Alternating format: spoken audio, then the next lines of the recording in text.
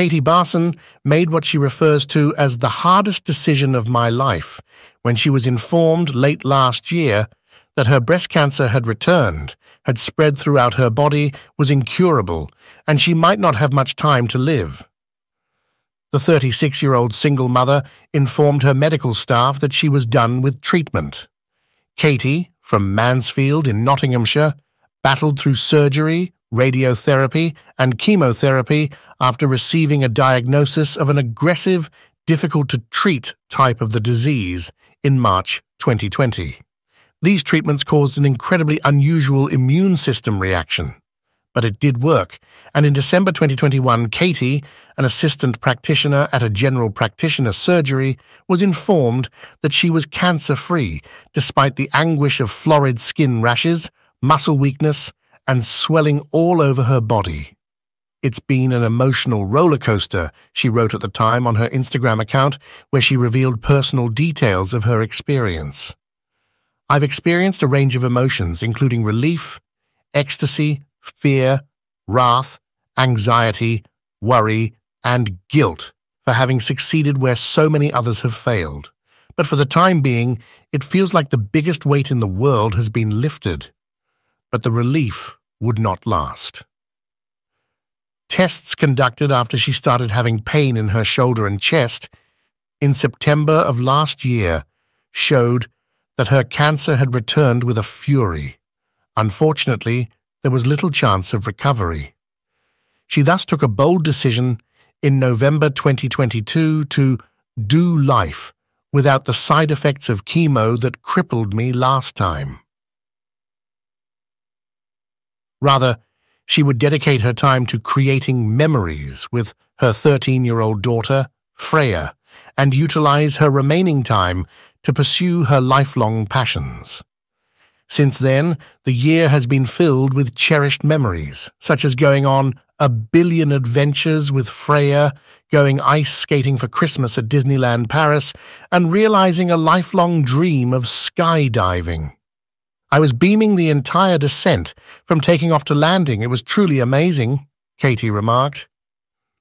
A few weeks after suffering a collapsed lung, a symptom of her quickly developing disease, she also finished an arduous charity mud run. "I did it because I didn't want to disappoint my sponsors," she remarked. "Never have I been more pleased with myself. True, I walked, but like I always do in life, I tried to overcome every challenge. It was one of the funniest days I'd had in a long time, and Freya and 7 of my friends and family joined me." As she approaches death, Katie told the Mail on Sunday last week, prior to entering hospice care, "When I was on chemo, I was so unwell and I wasn't myself at all. I would get comments from Freya like, 'You don't look or smell like my mummy.' I didn't want my daughter to have a bad impression of me as someone she couldn't identify. After receiving a diagnosis, you may feel under pressure to follow instructions. However, I knew that this was the right choice, and you will know what is best for your family. I knew that receiving treatment would not provide me with the quality of life necessary to engage in activities with my daughter, and I wanted to live while I was well." A new YouTube video from the non-profit Breast Cancer now features several moving stories, Katie's being just one of them. The project, Stories of Secondary, aims to raise awareness about secondary breast cancer, which is an incurable form of the disease. In the UK, there are an estimated 61,000 patients with secondary breast cancer, and 11,500 of them pass away annually. 5% of women have cancer that has progressed beyond the stage of diagnosis. The disease's march can be slowed down by treatment, but it cannot be completely stopped. Katie is passionate about drawing attention to secondary breast cancer. She stated, "Often breast cancer is referred to as a nice cancer. This is in reference to the generally positive picture for treatment, which means that for all forms of breast cancer, 85% of women now survive the disease for 5 years or more. However, malignancies are never nice, are they? 15% of cases of breast cancer are triple negative, like Katie's.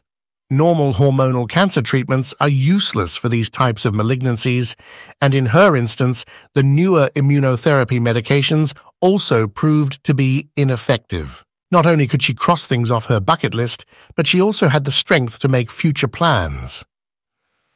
Katie clarified, "I've written cards for significant occasions or events in Freya's life. I'm writing my words down for her because I can't give her me," the speaker said. Her 16th, 18th and 21st birthdays, for passing her driving test, for passing exams, going to uni, first home, first baby, engagement, wedding day. Organizing my own funeral was difficult, but it was also healing. It indicated that I was relieving my family of some of the burden. Knowing that Freya's mother's funeral will be the first one she attends, I have no idea how difficult that will be. There was no way she could handle a religious service followed by a burial, so I asked for a cremation. After a hard day, it is too much. Then, with my ashes, I thought, I don't want to be sitting on a mantelpiece for the next 30 years, the woman continued, so that they can go off and Freya knows I'm in the sky. Wherever she is in the world, I've decided to place them in a firework display. I don't want her to feel that she must take care of a gravestone or that she is confined to one location because that is where I am. I am wherever she wants me to be so she can travel the world. I want her to watch fireworks and think about her mother because they are everywhere. If your eyes are fixed on the sky, you cannot cry. It's really lovely. Jacqueline Tolfree, 57, a Gloucestershire mother of 4, is also in the movie. She recalled screaming while sitting in her car with her hands on the steering wheel after learning that her breast cancer had returned and was terminal. I was so overcome with resentment and rage. I didn't want to express my feelings or cause harm to others. I'm going to the park and I'm going to scream, was my thought.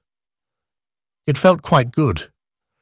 Jacqueline was devastated to learn that her breast cancer was deadly because both her mother and grandmother had had the disease and had recovered. It resembled a horror movie. It seemed as if I were not in my own body. The oncologist was telling someone else instead of me. I sometimes wake up feeling overwhelmed and in need of comfort, and I have to clutch my husband's hand in bed because I'm so afraid. Jacqueline boldly continued, though, I'm going to live my life to the fullest and take advantage of every opportunity I have. She even used her experiences with breast cancer to write and direct a play called Glass Cage, which she said helped her express feelings, emotions, and thoughts. Its name came from my feelings of being trapped and exposed with nowhere to run. It has to do with my initial breast cancer. At the nearby arts centre, it ran for 2 nights and was completely sold out. She has also written a short narrative about grief. It's unfortunate that I had to get to this point to realize how precious life is and that I didn't think about my health as much earlier, she continued. West Yorkshire resident Ruth Warden, 55, is also featured in the Breast Cancer Now video. She has lobular breast cancer, which doesn't often create a solid lump, making it more difficult to detect. In fact, Ruth was in good health, was busy, and didn't realize she had a problem until she was 50 years old and had a routine mammography. After a mastectomy, scans showed that the disease had progressed to her spine, liver, and bones due to primary breast cancer. Ruth recalled the day when she learned, saying, I had to get out of the hospital before collapsing. Rain was falling heavily. I cried all the way home and told my family, my husband, my 2 boys, and everyone else what had happened. It's really terrible. It seems as though your life has been stolen from you, and it occurs quickly. Ruth has received support from her husband and her 2 teenage sons during her treatment. However, because the disease has now gone to her brain, she is unable to drive. I live with it, but I don't want it to define me, she continued. I wish I had more energy to run and be more active, but I have to be careful with how I use it. Resting after a busy day is therefore necessary. Rather than fighting against what is happening, it's about learning to live with it. I'm not one for big hills, but Mam Tor and Glastonbury Tor are equally impressive. The head of fundraising, communications, and engagement at breast cancer.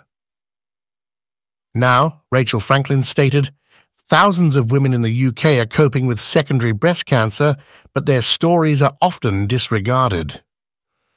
The personal accounts of Katie, Jacqueline, Ruth, and other characters in this film provide a close-up view of what it's really like to have secondary breast cancer and highlight the importance of research in extending the lives of those affected by this terrible illness. In addition to financing research into various forms of breast cancer, the Foundation has allocated £5 million to studies on secondary breast cancer. However, it states that additional funding is required to achieve its goal of ensuring that, by 2050, every person with breast cancer survives and receives the assistance they need to do so.